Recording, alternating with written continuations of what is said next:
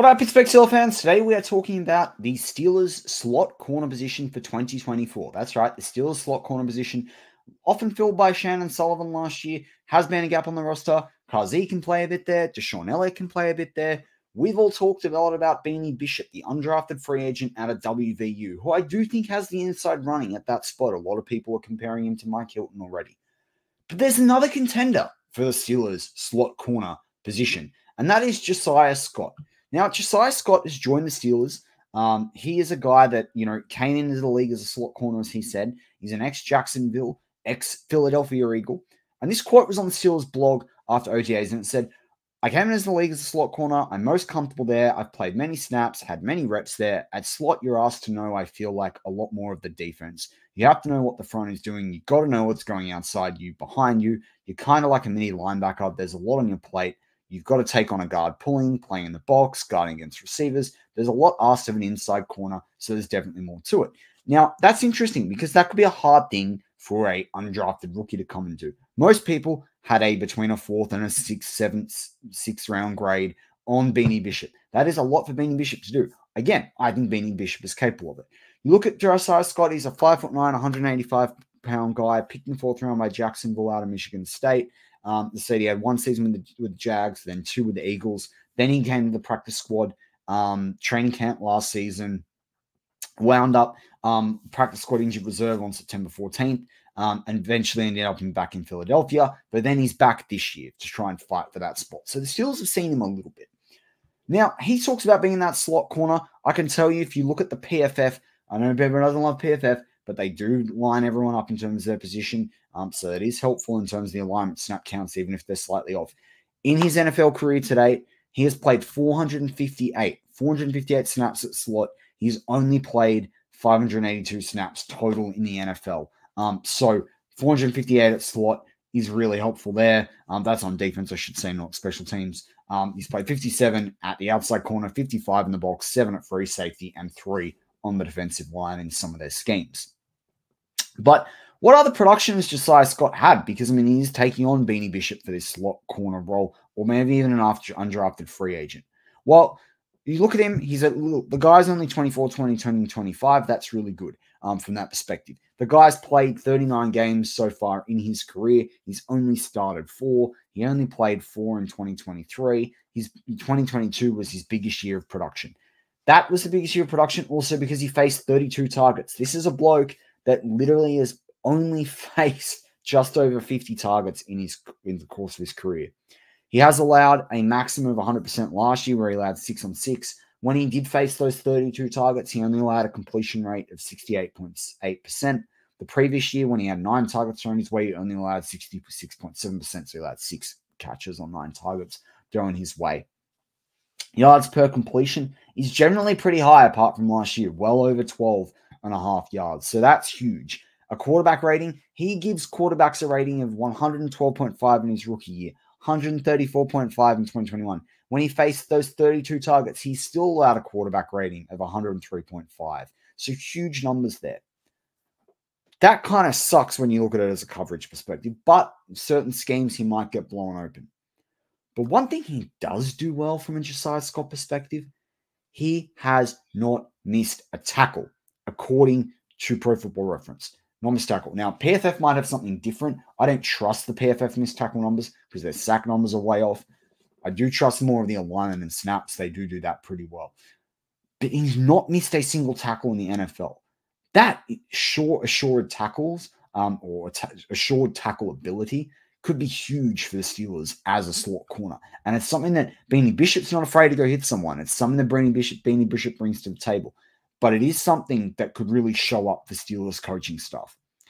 This is also despite the fact he's not played a lot of snaps on defense. He played his career high is 37% in 2022 when he faced those 32 targets. Otherwise, he's barely had over 10, didn't even have 20% in his rookie year, didn't have 6% on defense.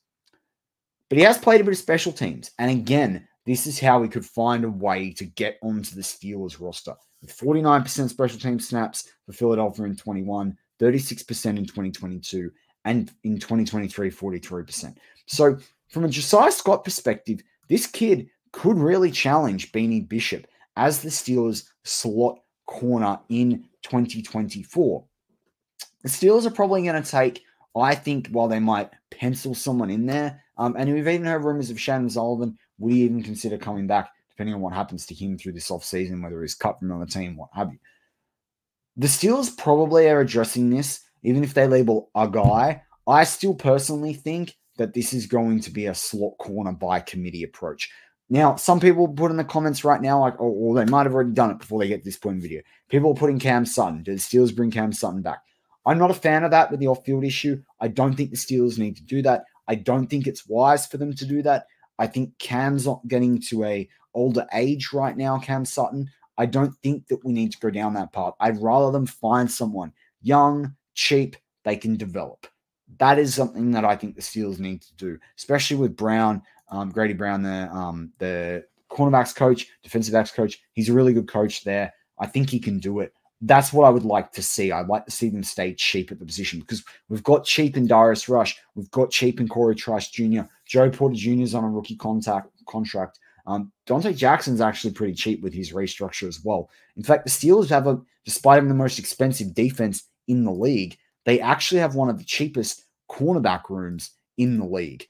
Their cornerback room, I can actually pull this up for you, but their cornerback room is like literally in the bottom 8 in the league. Like, it's not where they're spending their money on defense. It's not. And so from my perspective, that's really important because they are investing a lot of money in outside linebackers. Now, this is going to look like a massive spreadsheet of numbers for everyone that's watching right now. Don't worry, I'm going to talk you through it. But if you look at the CB, the spending on CBs, the Steelers have one of the cheapest in the league. The Chiefs and Chargers are only spending $13 million each. Obviously, the Chiefs moved on, with Snead. Then you've got $15 million between the Panthers, the Bengals, the Rams, the Raiders, and the Colts. And then you've got the Jags and the Steelers playing $16 million each. So they're just inside the top 10 for the cheapest cornerback rooms. That's despite the Steelers spending $161 million on defense. So they're literally only spending 10% of their defensive expenditure is going on cornerback. And slot corner is a position where guys are generally paid a bit less. It's probably a position that the Steelers do need to invest a decent draft pick into if Beanie Bishop doesn't result into being something, or if even Josiah Scott doesn't result in being something. It is a position we've seen taken quite highly with Jacob Brian Branch in last year's draft. He was drafted to the Detroit Lions. And slot corner has certainly worked out to be a new position, or not a new position, but become a very specific position on its own that obviously not a lot of cornerbacks can do. But if you can find a cheap guy, whether it is Beanie Bishop, whether it is Josiah Scott, then that could be really helpful in terms of keeping this CB number low. Because when you actually look at this spending, and I'll probably do a video soon once we get close to the season with more cuts, I'll do a video on how the Steelers spending is invested. But you look at safety, the Steelers have the second most expensive safety group with Deshaun Elliott and Minka Fitzpatrick. You look at linebacker. Now, this is middle linebacker, inside linebacker for the Steelers. $23 million, top 5 in the league.